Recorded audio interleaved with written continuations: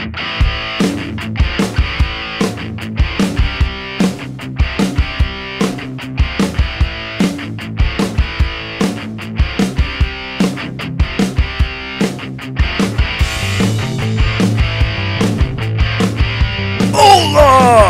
Woohoo! Mr. here at your service. Hey my friends, how you doing today? It is another math video. Yes. Oh, I'm so excited. It's the beginning of a new adventure. Woohoo! And look at this. We have ourselves a feature animal of the day. It's Mr. Kangaroo. I don't believe we've had you as a feature animal before. Yeah. Okay, well, Mr. Kangaroo, you're like staring right at me. You know, you're making me kind of nervous. Anywho, hey, let's get started. That is why we are here. We are here to do math, my friends. Let's go ahead and take a look at our lesson today. It's lesson 8.3. And look at our topic. We are going to be connecting the idea of fractions to division. That is our topic of today's lesson.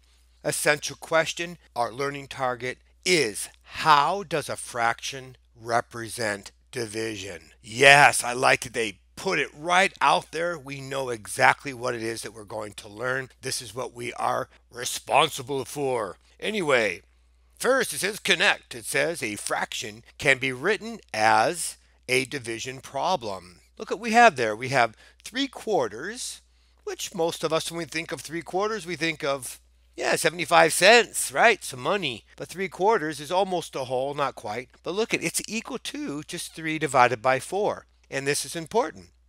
When you express a division problem, 12 divided by 2, we can write it as 12 over 2. Okay, all right, I like that we have the connect. But you know now, it's time for unlock the problem. That's right, my friends, it's real world, baby. Real world problem, my friends. Real world. There are 3 students in a crafts class and 2 sheets of construction paper for them to share equally. What part of the construction paper will each student get?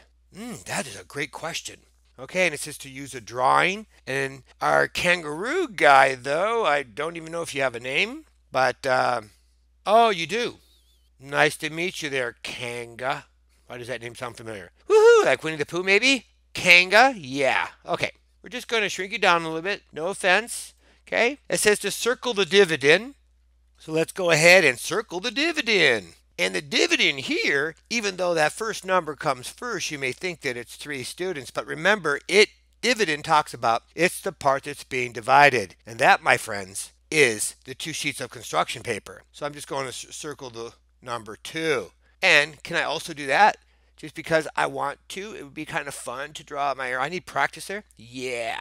And then it says to underline the divisor. Yeah, the divisor is it's the number that's on the outside of a division problem. But you know what, Mr. Wara?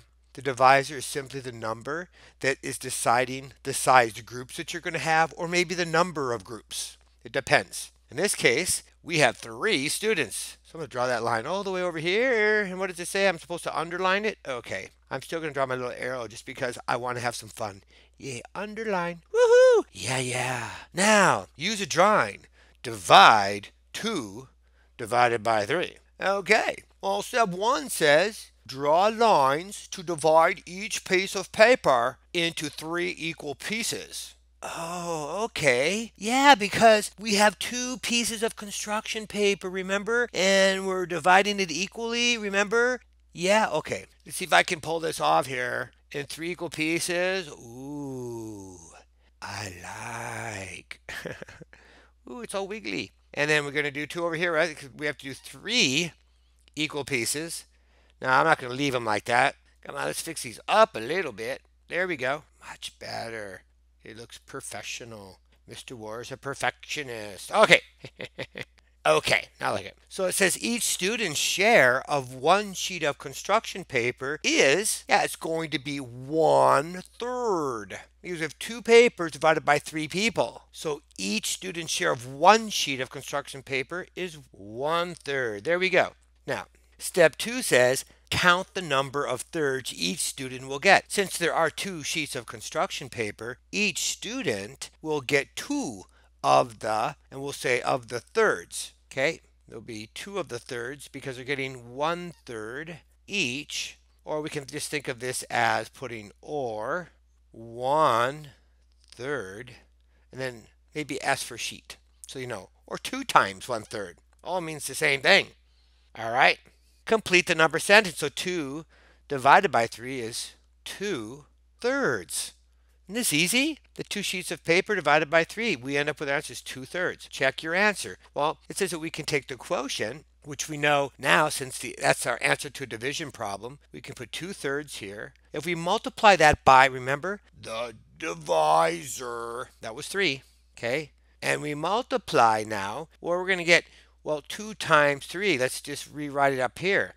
2/3 times 3 is the same as 2 times 3, remember, over 3, which is equal to 6/3. And that's 6/3. 6 divided by 3 is equal to 2. Was our dividend 2? It was. So the quotient is correct. Woohoo! Yeah. Now we have, so each student will get, again, this is still the same, 2/3 of a sheet of construction paper. And let's look at our mathematical practice here. It says describe a division problem where each student gets 3/4 of a sheet of construction paper. Oh, I just have to kind of think of a problem. Okay, well, I'm going to do some math talk. I'm not going to write this part down, but I'm just going to state it like I'm talking to an imaginary person over here. Hey, George. How's it going, George? I'm pretty good there, Mr. Worrell. How you doing? I'm not complaining, that's for sure. I'm going to think of a problem that I would say might be, maybe I have 3 sheets of construction paper. Can I use the same one? They're shared equally with 4 students, or 3 divided by 4. Easy peasy lemon squeezy, my friends. My goodness, could this get any easier? It's time. Page master. And then we have page 2. Woohoo! Yeah. What do we have here? Example. 4 friends share 6 sheets of poster board equally. How many sheets of poster board does each friend get?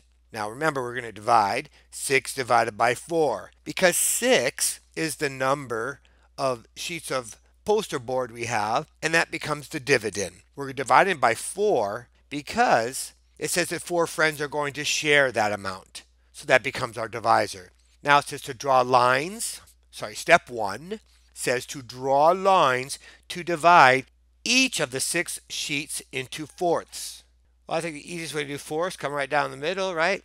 So there we go. I've divided my 6 sheets into fourths. Each friend's share of 1 sheet is going to be 1/4. Okay, step 2 says count the number of fourths each friend gets. Since there are 6 sheets of poster board, each friend will get 6 of the fourths, or we could say that that's 6/4. Step 3, complete the number sentence. Write the fraction as a mixed number in simplest form. So I have 6 divided by 4, which we already learned. That's just 6/4. Or, in this case, we're going to have 1 and 2/4, but 1 and 2/4, 2/4 is equal to 1/2. So we can just go ahead and put that as 1/2. So in simplest form, 1 and 1/2. Cool. Step 4 says since we had the 6/4 times the 4 people, right? Students, times 4 is going to equal 6 sheets of paper.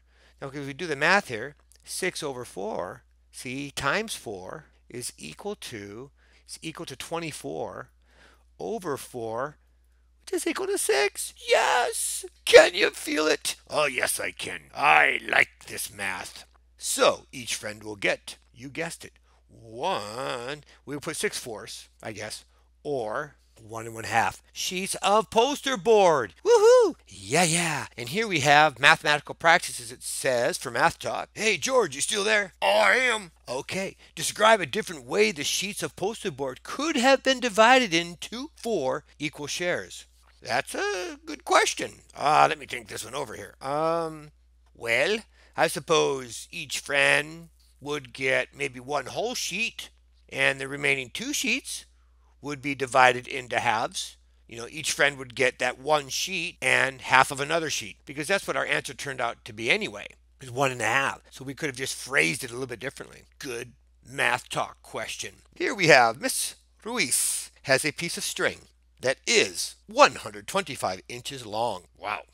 For a science experiment, she divides the string equally among 8 groups of students. How much string will each group get? Now you can represent this problem as a division equation or a fraction. Okay, it says divide.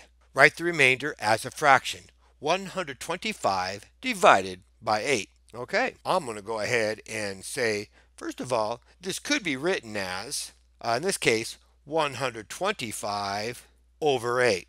But that's what we need to figure out. What is that amount? So I'm going to take my 125. I'm going to divide by 8. First, I'm going to see how many times 8 will go into 1. 8 will not go into 1. That's not going to happen. Okay? So we're going to see is how many times will 8 go into 12. Now that will happen. And that is going to go in there 1 time. So we're going to say that we're going to take the 8 times 1, which is 8. We're going to subtract and get 4. Now I'm going to go ahead and bring down my 5. And that's 40, and leaves us with 5 left over. So this is how we would write this then as a mixed number. We have 15 as our whole number because we know the quotient was at least 15. But we also had 5 left over, and then look at what our divisor was, right? We were looking for those size groups to see how many groups we could get. In this case, so 5 over 8. Cool. Oh, Mr. Warren, you did it again. I said divide, write the remainder as a fraction. Okay, I did do that. Then it says write 125 as a mixed number in simplest form. Okay, but we already did that, didn't we? See, I'm confused. I'm not trying to go ahead with the directions, but I guess I did again. Because that's going to be the same answer. So I'm trying to figure out what's the difference. That's what I think it is. Anyway, so the answer is correct. So each group will get the same number. They're 15 and 5 eighths. We could check our work here. Why don't we just go ahead and do that real quick? So we take our quotient, which was 15, right? We're going to multiply that by the divisor. And 15 times 8, that's one of those really nice ones. Shows up on one of my scary pages. So we have 40. So that's going to be 40. Carry the 4. That's going to be 8. So we have 120. Okay. Then I need to add the remainder. Okay. The remainder was 5. And look at that. We get 125. Yeah. I like it. I like it. Yeah. Okay. Now, time to see, do we have anything else down? Oh, we do have something else down below. Yes, we do. We have something else down below here. It says Mathematical Practice 1. Let's go ahead and take a quick look at Mathematical Practice 1. So Mathematical Practice 1 says, hey, let's make sense of problems and persevere in solving them. When presented with a problem, I can make a plan, carry out my plan. Hey, and I can evaluate its success. Very good. Before, I need to explain the problem to myself. You know, have I solved a problem like this before? I like that. Organize my information. We've done that in some of these problem-solving videos where we figure out what am I being asked to find? What information am I going to use? All that kind of stuff makes a difference. And of course, during it, you're going to persevere. That's right. Monitor my work. Change my plan if I need to. Ask myself, hey, does this make sense? And of course, after, and that's what we just did in persevering in this particular problem was, hey, did my answer, was it correct? Was I able to check my work? Why do I think it may not have worked? There you go. Goodbye. Yes, I love these mathematical practices, and there's only 8 of them. Makes them even more special. Anyway, evaluate now. It says explain why 125 divided by 8 gives the same result as 125 eighths because it's written as a fraction. That is an awesome question, but it's super easy. We covered it right in the beginning of the video. But you see, both 125 divided by 8, and the first thing, it showed in this particular problem that it was 125 inches long. So it represents that 125 inches of string, and it's being divided equally among 8 groups. That's what the problem said. Well, when you look at 125 divided by 8, and then you look at the 125 eighths, they're equivalent expressions for division, which is what we already talked about. So let me go ahead and put those notes down. Woohoo! Yeah. There you go, my friends. Yes. Oh, you hear that bumper music in the background? No. Yes. No, yes, no, yes. Hey, Mr. Wara, it is time. You know this math video must come to an end. It's better that you learn to accept rather than deny. I don't know where that voice came from. I guess it's my inner voice. Nonetheless, my friends, The voice inside my head is correct. It is time to say, hasta la vista. It's time to say, live long and prosper, my friends.